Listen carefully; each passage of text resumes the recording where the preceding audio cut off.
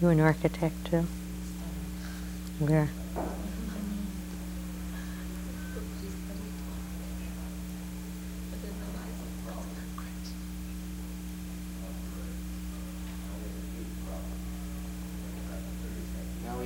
We heard. I think I can read the introduction. Why don't we do that? Dean Aldo, I'm going to do the introduction with your camera. Okay. 5 seconds. 4, 3, 2. Hello, I'm Barbara Lee Diamonstein, and welcome to American Architecture Now. Today we'll be talking to Romaldo Giurgola. Romaldo Giurgola is a distinguished architect and teacher, the one-time chairman of Columbia University's Department of Architecture, a widely admired designer of commercial and residential buildings, schools, libraries, and governmental centers. He is the recipient of architecture's highest awards. A very warm welcome to you, Mr. Giurgola. Why don't we begin at your beginning? You were born in Rome, a city noted for its architectural splendor. How much of an influence was that early environment on you? Well, I don't think that anyone could pass the influence of Rome, even if one is not born there. Rome leaves in everyone a good or bad experience anyhow, very strong in character.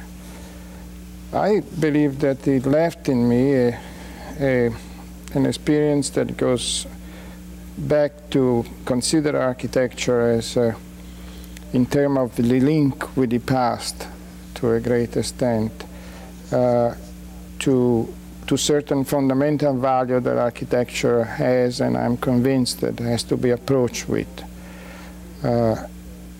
And overall to the whole spirit that the making of an environment could be made through manufactured element and could be just as human, as natural as could be conceived. You have many links to the past, including one very close to home. Your father was a Beaux-Arts architect himself. How did his work or his ideas influence your own architectural philosophy? My father had, in a way, the fortune of doing very few buildings and concentrating very much in few clients. He was living in a small town before coming to Rome, and he built for his friend 4 or 5 buildings along a street. And to him, it seems that he already covered the whole world of experience in architecture. And I thought that when I compare with what we have to do, I found that those precise and fundamental experience was a great teaching value for me. By what architectural periods or styles have you been most influenced?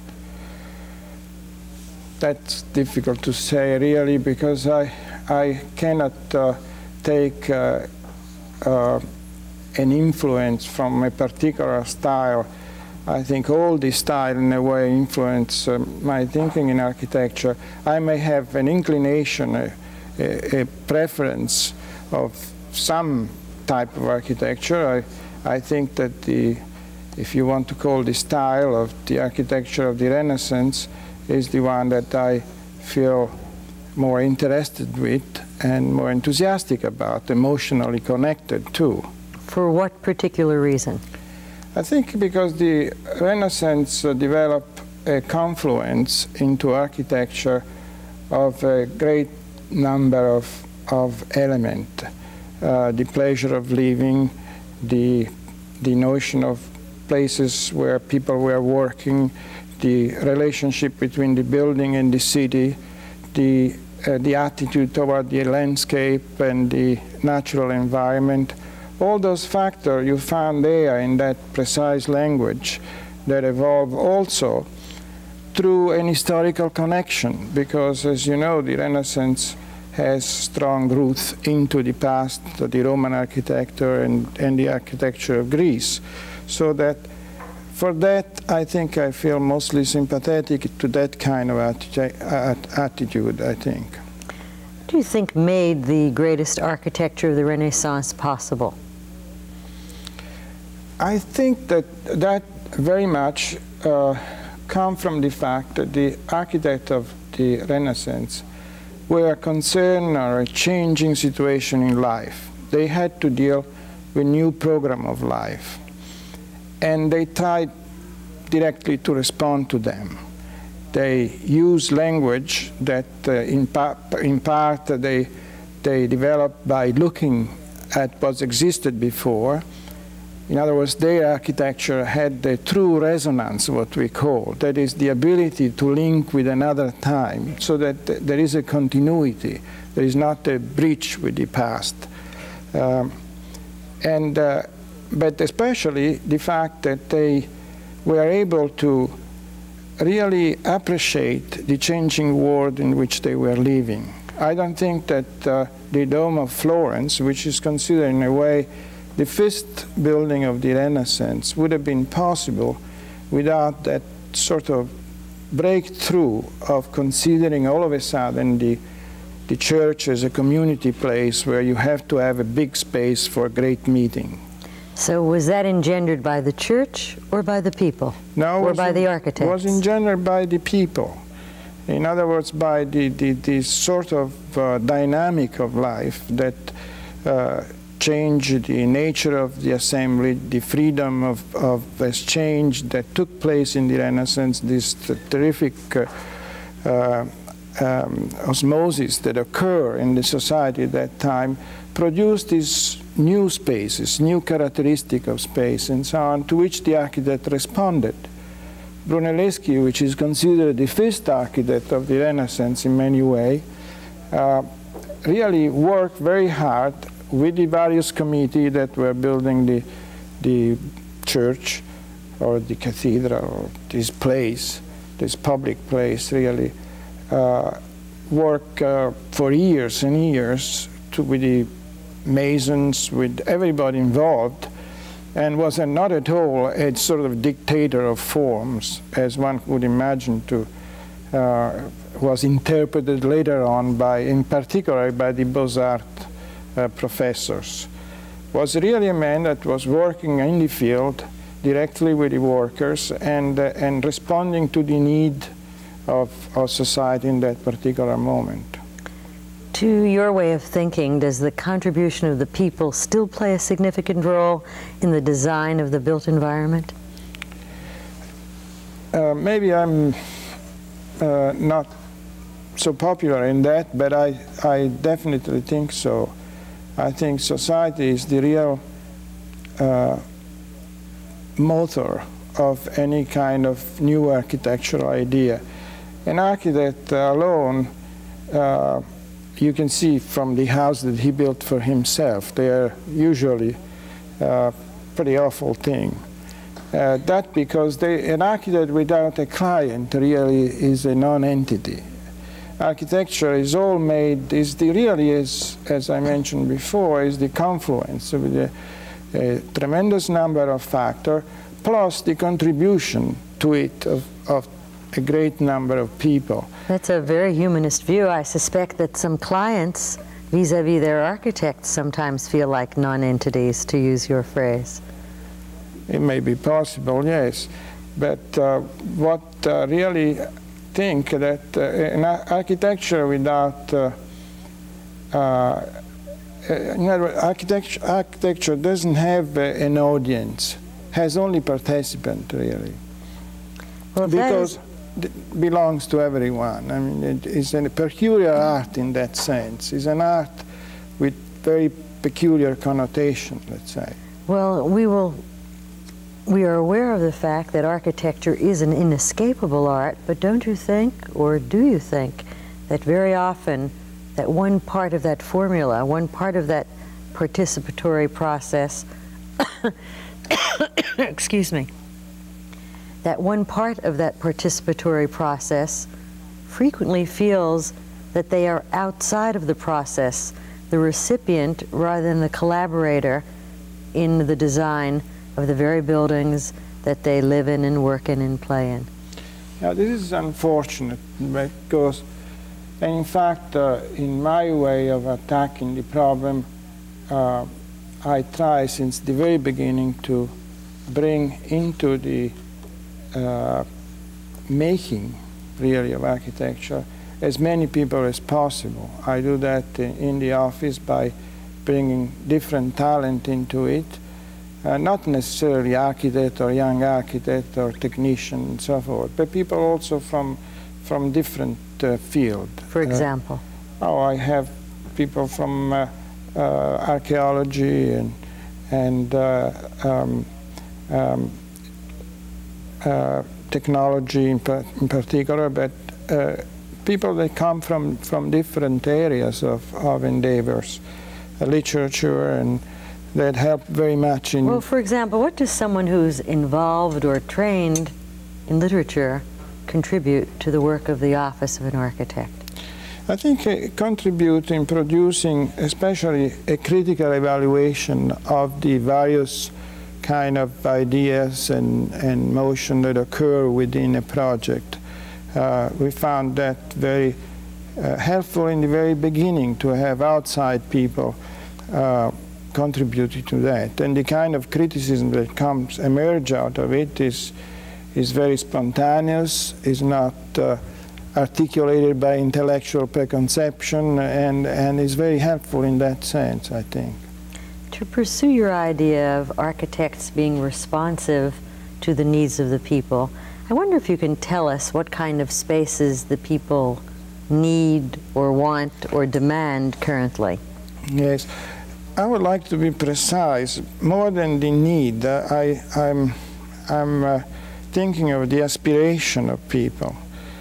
See, needs really never produce anything great. I mean, you answer to a need and you satisfy the momentary situation. I think really architecture is involved with aspirations, and those are the things that you have to search for.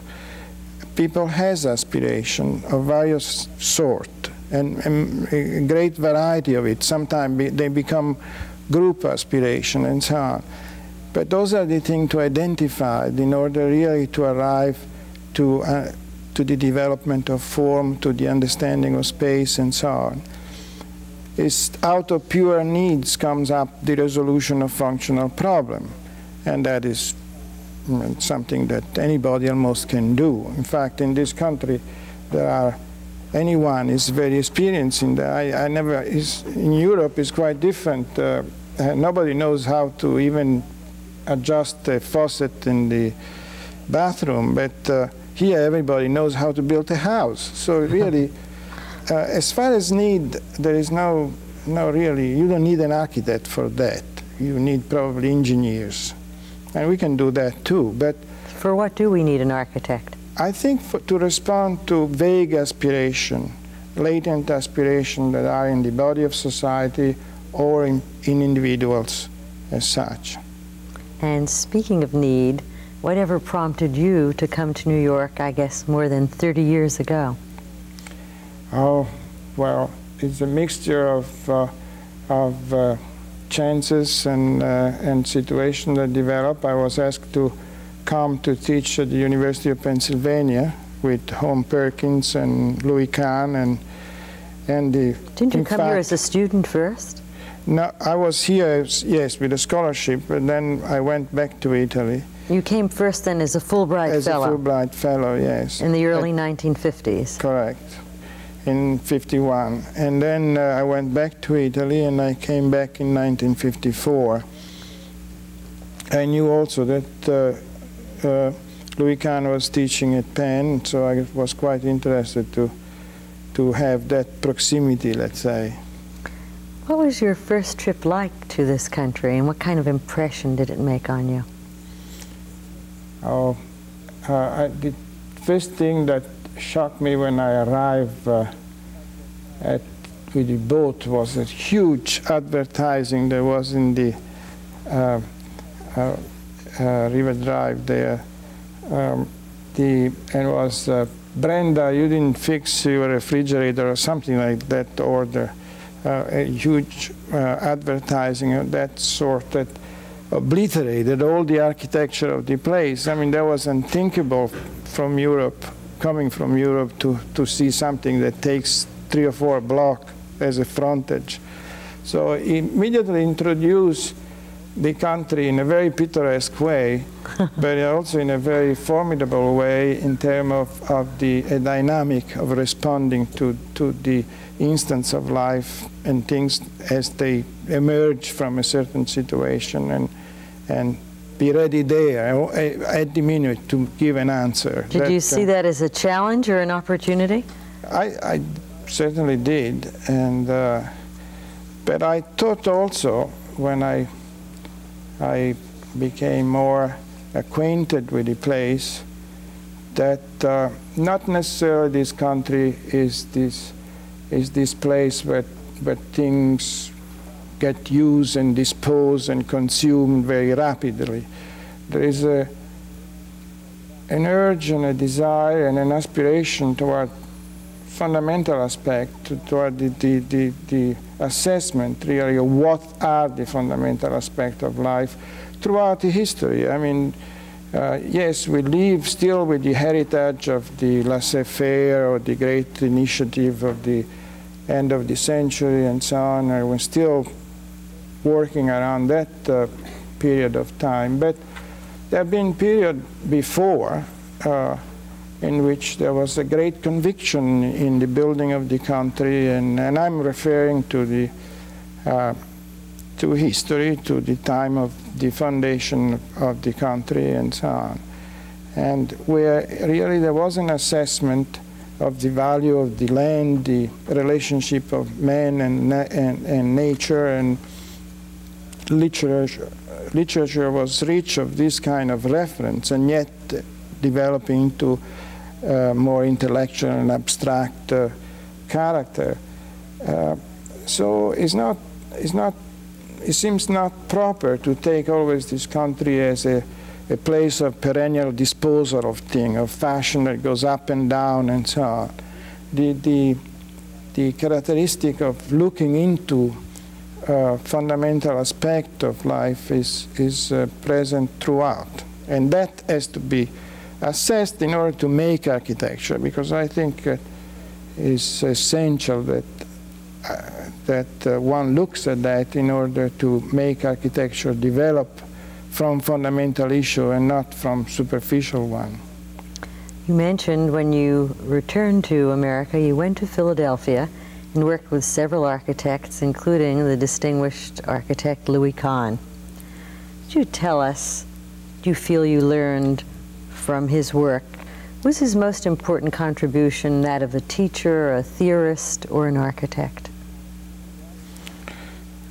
To answer to the first question, I believe that I use this word fundamental many times, and it comes very much from his teaching and from his attitude to things, to life in general, and to architecture. I think, in terms of the second question, is that he excelled in all 3 aspects that you mentioned. He was a tremendous teacher and a tremendous architect.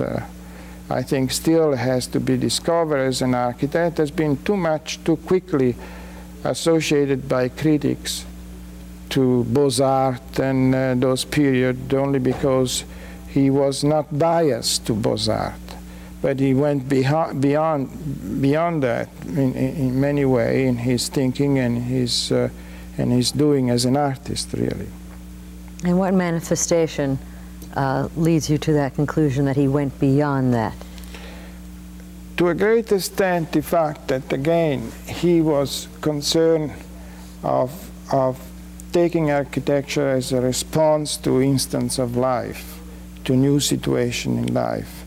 He was always searching the nature of things, why certain things are in a certain way, what they mean as an association, a monastery or a convention hall, what happened really in order to start, what kind of space they developed, and what kind of fundamental shapes and form really are causing, and how this particular kind of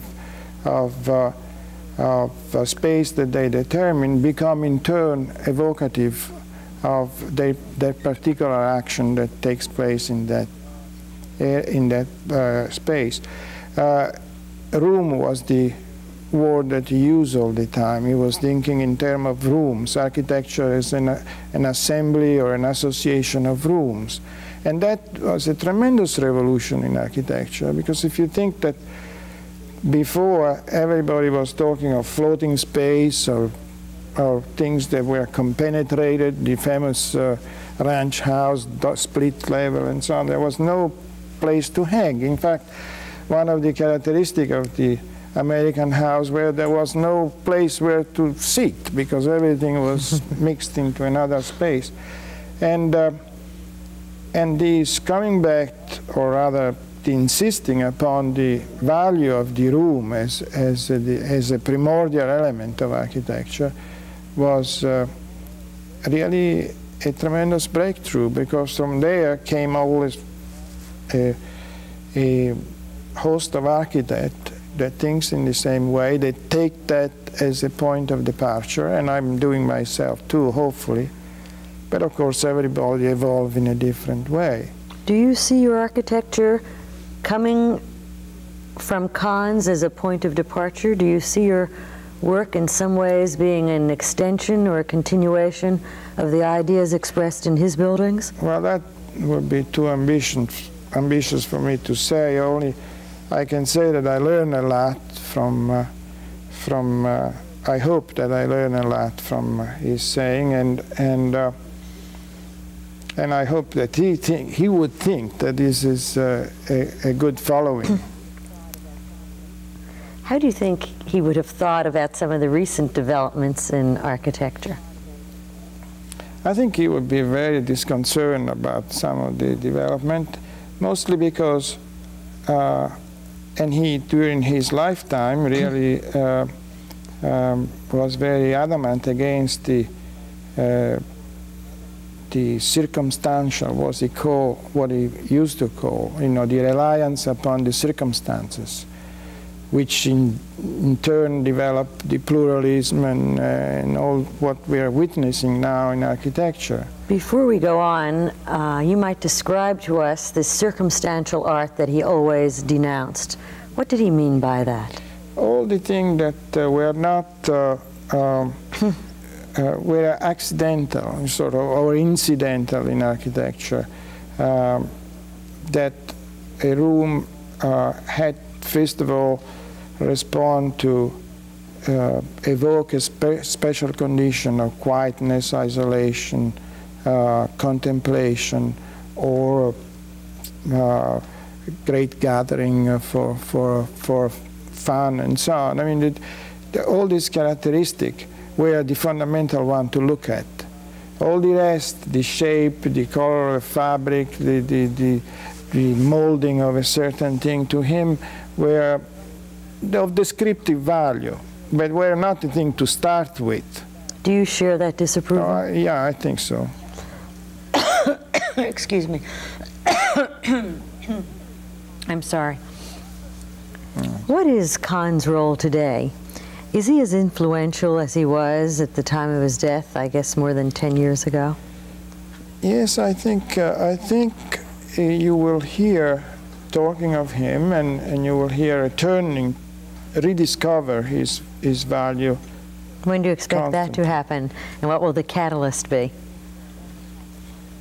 I think it will be pretty soon.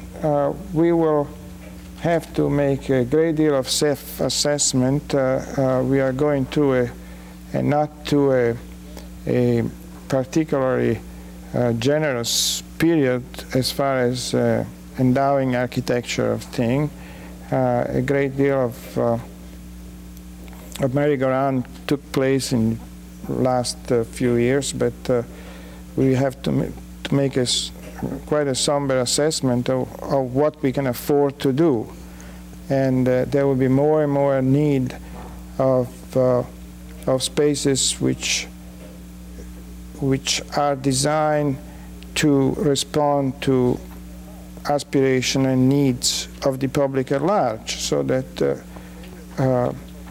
lots of places have been deteriorating public place presently, and there will be need to move in the future will be toward the direction of making sounder place to go to school, to learn, to go to work. I think one of the great future of architecture for architects is the development of a working place for work, which have never been. See, we assume that an office place is okay, but really is not. There is much to work. If you think about this layer of floors with people isolated in the middle of the building, spending most of their day without looking outside a window or being air conditioning and conditioned all the time, is really not a good environment. And as well as the factory, I mean, for the factory is the same problem. There will be a great movement to develop better place where you spend most of your day. And they have to be approached not from a sort of circumstantial or fashionable standpoint, but from a very fundamental one. What you do, how do you relate with other people in that? Well, what functional innovations can you envision in the workplace? There are many. For instance, the desire in the same time of a certain intimacy and isolation. You know, for many years one has been working with this open space idea, open floor idea in an interior space. Well, there is we can sense very much an insistence now to look for individual space, individual rooms with window looking outside. You found that the pool of working people, which are used to, because of the presence of other electronics and so on, still they have a desire of having more contact with the natural environment and so on. So that you will find that those will be creating new forms in architecture, this aspiration in many ways. In the working place is the same thing, in the factories. The notion of teamwork, the much smaller team in relation with the huge employment into a factory and so on, the production of a small team creates smaller place, different kind of workshop and so forth. And again, the contact with nature will be one of the most important things in the future of architecture, I think. Is that what you mean when you referred to one of the things that you like to see in architecture, and that is the realization of a sense of place? Yes, probably it is, yes, I would say. Well, long before you became the distinguished Mr. Giurgola, like other young architects, while waiting for the right building to come along, you were otherwise engaged. And in the very beginning of your career, you didn't even work as an architect, as many architects are forced to do. Can you tell us a little bit about your early working experiences? Well, I work in a publishing company. I had to make my New York experience, I suppose, and that was the available. I was very free. I lost all the prejudice. If I were in Europe, I would never have done a thing like that, because why? In Europe, you are born and you are an architect. You are most born an architect, and there you have to do just that, nothing else. I mean. But I was under the impression, for example, that there were so many architects currently being trained, for example, in Italy, that it was perfectly acceptable. In fact, predictable now, yeah. to become a graphic designer, to do interior design, not the way some architects trained in this country who, until the recent state of the economy, might look askance at that kind of employment. It's true now. In my time it wasn't like that. No, it's much truer now. So here you were freed from these old bonds, and what did you do? And I worked for a publishing company, and I was art director of a magazine called Interiors and then Industrial Design.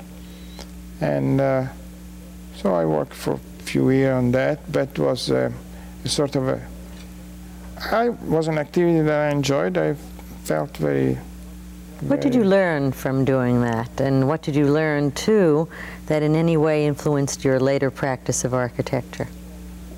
Oh, I don't know if influenced the practice of architecture. I don't think so. You know, in fact, I was always having in the back of my mind the fact that I was thinking as an architect in contributing to that in some value, in some form. But I think, you see, work is always good. Anything in architecture, you learn from all sorts of experience, really. And architecture itself is work. It's really hard work in a context of art, if you wish. But it's essentially hard work of putting together people, of developing conceptually something, or designing, of drafting, of making drawings and sketches, and then go to the field, learn about the material and the method of construction, and follow up the people in the field, talk with the people in the field. Most of my time, last time I was in Australia, was to spend with the construction manager and all our team leaders and so on, and the field manager, which means, you know, an accomplished project like that, go down to learn about why. I think really you become responsible in architecture about all sorts of things, and you have to feel responsible, otherwise you are not an architect. I think, you know, there is a great deal of confusion. What you say before about architects that eventually legitimately do some other thing is fine, but they are no longer architects. I think they are something else. Like an architect that makes a good conceptual idea and is promoting a certain ideas, but really never touched the mud in the field.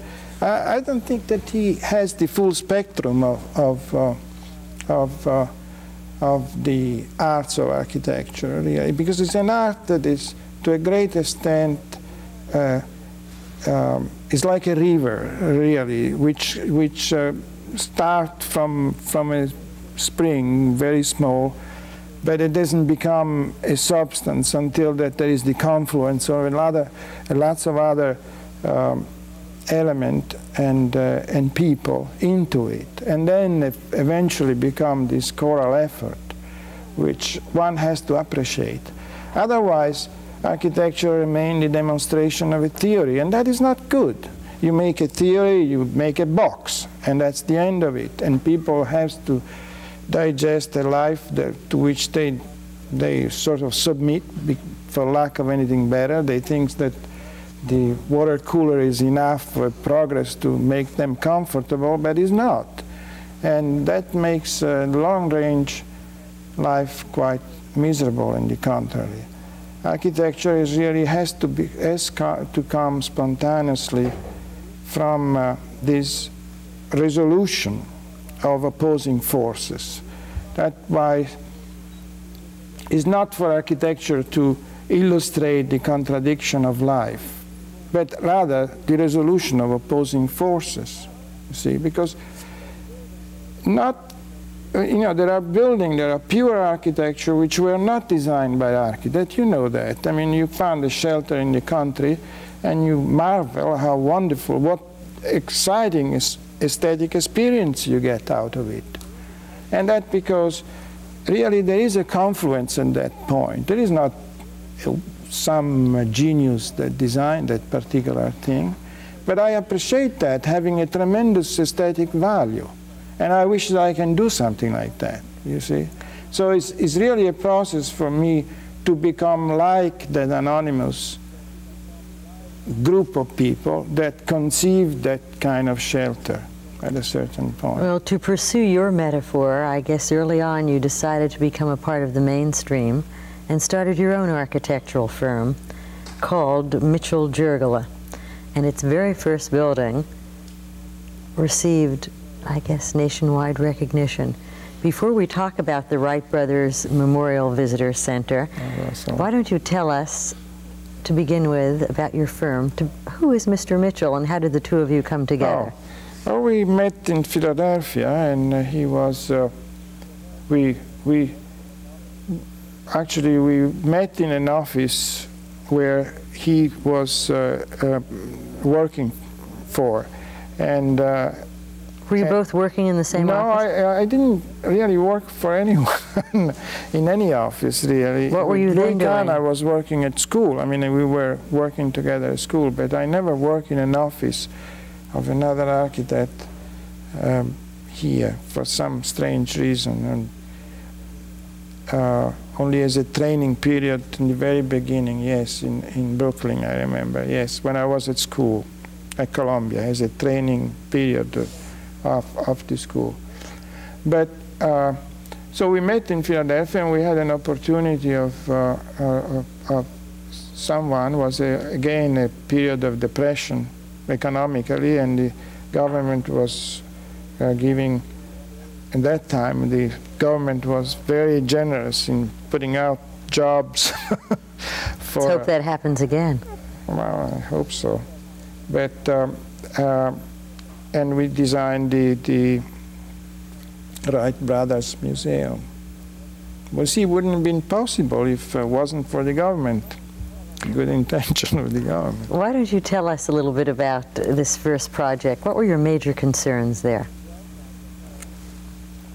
Well, Kitty Hawk, or this place where the Wright brothers took off, is in the middle of sand dunes and an open field, and it's a difficult place. There was nothing really that could make recognizable the place from a distance.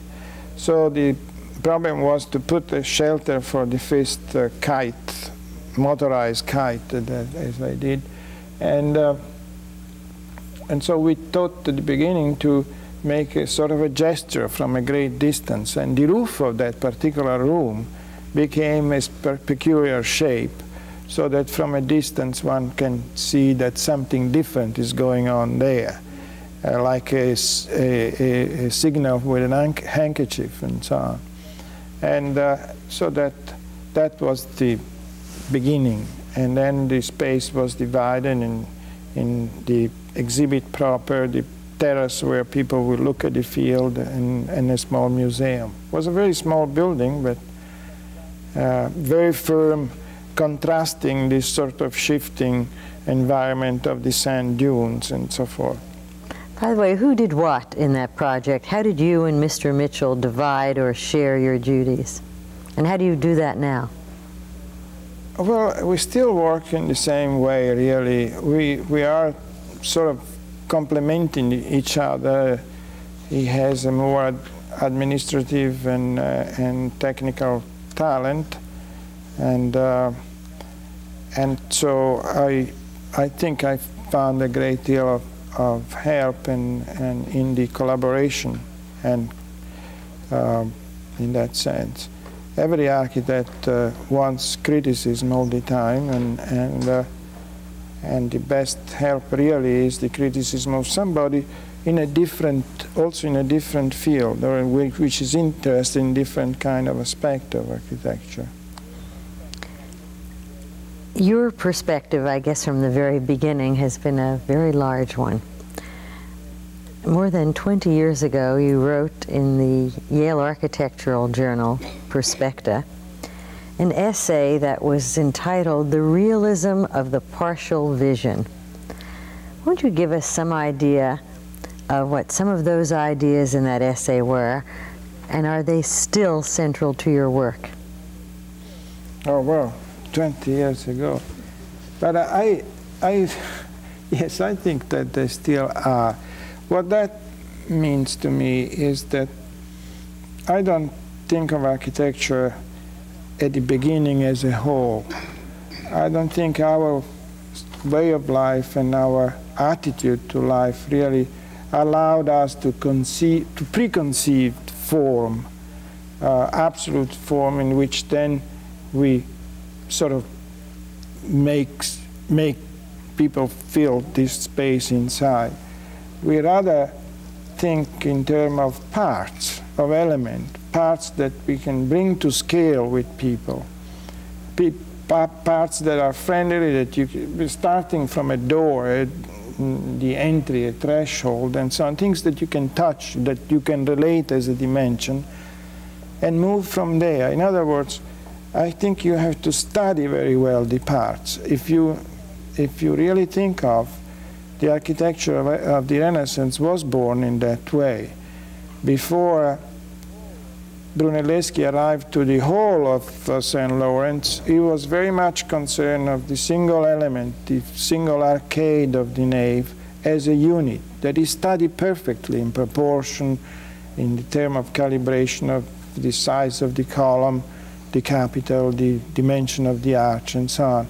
And once that element was clearly established, then it became part of an aspiration to the whole. You see, I feel always that the whole is something to work toward.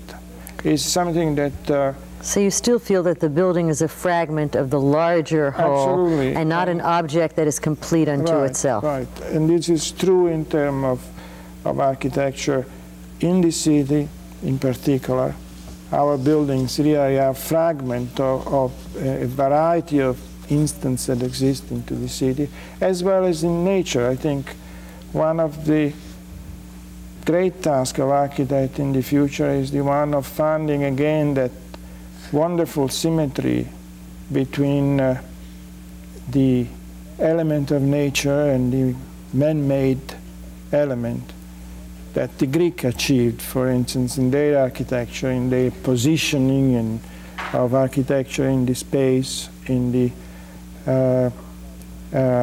choice of land, of positioning of building, and character of growth of element, and so on, scale of element, and so forth. Then what is the function of a place in the city, particularly in a city of monumental scale? Well, you see, the ways the program are today developed within a city, most of them are never self-sufficient. They are, an auditorium like this one could serve different function. One day for the new school, another day maybe for another kind of organization, and so forth. And there is a continuous exchange of this situation throughout the city.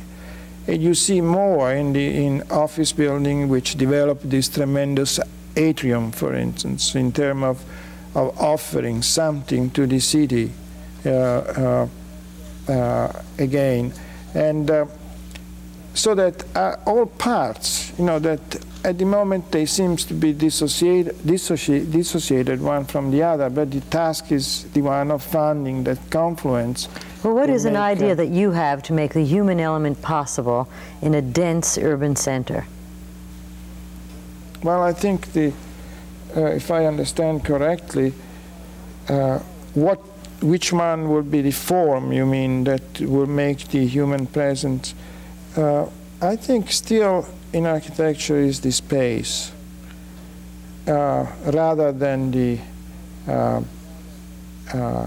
taste, but the quality of the space.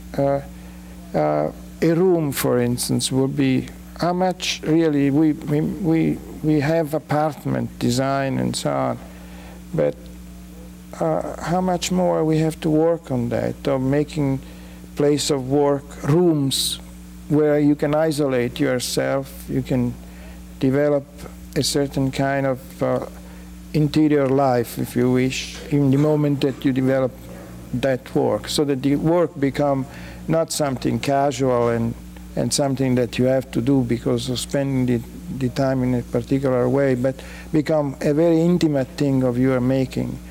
And that, I think, if I well understand what you say, I think that the room probably is the form that conveys the best and has the potential to exploit all possible human characterization in architecture. Because, if I may, moment, see, space always talk to people with the same language that one would talk for their very vital problem. A farmer that goes inside a cathedral, he doesn't care if it is neoclassic or if it is Renaissance or if it is Gothic. What remains in his mind, really, what really will be a tremendous sort of emotive experience for him, will be the quality of the space. Either is something, it provokes something or evokes something to him, or otherwise it's simply a void. I'm not looking in any direction. But, so in that sense, the space is a fundamental constituent of architecture. Taste is not. Taste could be the description, the circumstantial description of a certain moment. It is too little, really, to rely upon. I mean, it's very important. But it's also a predictable convention. Yes, taste arrived at any given point in time. Yes, and certainly is a manifestation of culture. I'm not denying that a function to taste, but it doesn't have in architecture that role that sometimes we pretend it to have. For a moment, let's go beyond the room to the building and the currently prevailing notion that buildings should pay attention to other buildings, that at long last buildings should be well-mannered and fit into the context, an idea that is achieving wider and wider attention. How important to your own work is that consideration? Well, very, very much so, I would think, because again, I mentioned before this characteristic of resonance that the building should have. That is, this ability to develop link with the past, which are represented by other form and other building.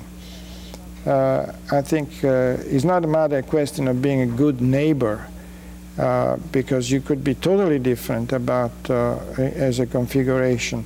But it's a fundamental issue is to establish a continuity so that the city presents itself as history, as a living place, and not as a sort of contest of different kind of thing.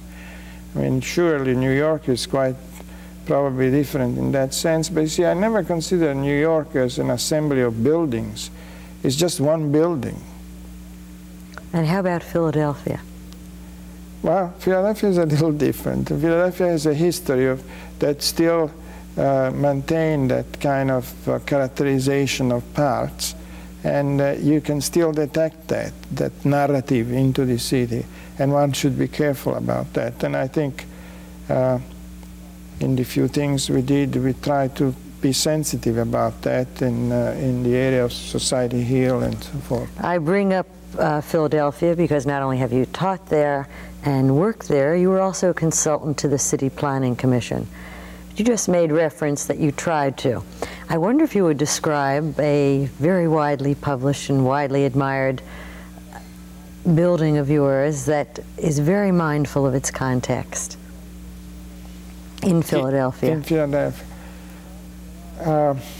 Well, there are few. I think a recent experience has been the pavilion for the Liberty Bell in the Independence Park. Can you describe that? You know, the Liberty Bell was located under the tower the Independence Hall. And then was decided to take, during the bicentennial, the bell outside. And the question was first the location. There is a tremendous number of people lining up all the time to see the bell. And the first thing that really came to our consideration was really what it represented, and really the bell is a folk story, it's not a monumental experience. We had recommendation that should be an amphitheater with the Marine Guards in front of it and so on, all sorts of very strong rhetoric about it. We selected to make something which is really more of a gazebo in a park, but to have a very, so that the bell is located in a special, inside the building, develop around a certain location. The most important element was the location of the bell, really, which is related with the tower visually, so that you have this sort of discourse, very simple, like like a child will do in a many way, to have this contest and this relationship of two elements, and we protected it with a roof, glazed around so that people could see also from outside, and especially develop a room around the bell so that people could have good time and good reminiscence looking at this thing, and they could go close and so forth. There is a little garden in front of it, so that I was quite happy of the experience, and I've been told that people enjoyed that experience all the time, and that's the most satisfactory thing for an architect, really, to hear. You feel that order and the significance of order in architecture is really critical to an understanding of your work. Could you elaborate for us on the architectural function of order, especially within urban environments, and what you mean when you make reference, and you do it often, to order? By order, I think that really not as a preconceived geometrical assessment of things, let's say, but as a sort of sublimation of, again, many aspects of a certain dynamic of things, of life and use and perception and so forth. And the city developed an order of its own, a kind of body that survived by being organized in a certain way, and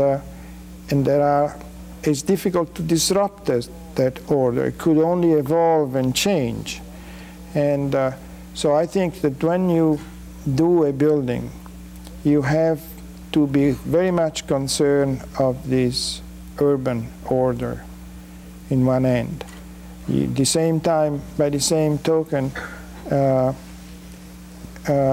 you have to be concerned of a natural order, of a geological order, really, in terms of the configuration of the land and so on. Sometimes it's very funny to see houses and buildings which were designed for flat land in a sort of a hill, like you find in California all the time, suspended in the air. That's not fun, really.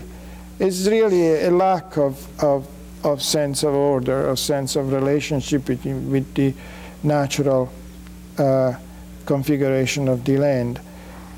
But you see, there is an order of things. Even what can I say? Even an old part of town has a certain order. If you take Chinatown, it has a certain order of its own, a certain fabric that developed, for which if you have to build there, you have to be concerned about that order. You cannot do something that is totally against that order. Then what do you mean when you say that you object to the use of an architectural vocabulary that shows, excuse me, what do you mean when you say that you object to a vocabulary that is patinaed by time? I really by that I mean when one tries to camouflage himself or itself with the environment. It doesn't mean... Let's use the example of Chinatown. What would be a desirable sense of order, and to what would you object in that environment? I think the sense of order of there is this particular configuration, let's say, of the Chinatown all over the world, this proximity of shops and rhythm of shops open to the street all the time, this depth of shops that you can see inside all the time. And it's not the curlicue or the kind of decoration that makes has any impact. But it's not the pagoda. Not the pagoda, that's right. But it's this particular order, rhythm of thing, to which all the rhythm of their life is adjusted or is created, rather, by the rhythm of their life. Those are the things that I think is like in nature. You don't, when you do a building in a natural environment, you don't do better by using natural wood or trying to mimetize yourself into aspect of nature and so on, or sort of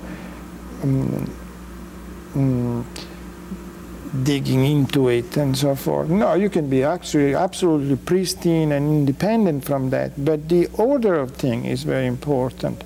The element that built up that particular situation, place, has to be such that respect that order of nature, that the difference between the level, the sloping of surface, the character of certain surface even, but especially the general configuration are relative to the natural site. Is architecture essentially a